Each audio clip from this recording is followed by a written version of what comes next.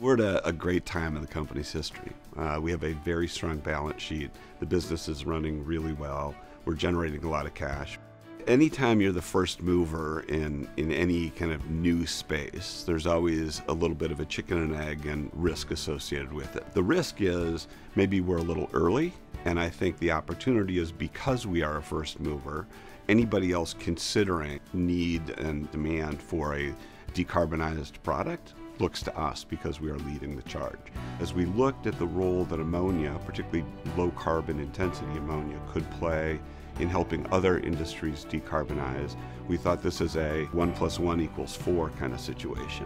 And by us leading first and decarbonizing our network, providing a low carbon ammonia product, we can help the shipping industry, the power generation industry, potentially sustainable aviation fuels, all kinds of different ways where we can have an outsized impact on society as a whole.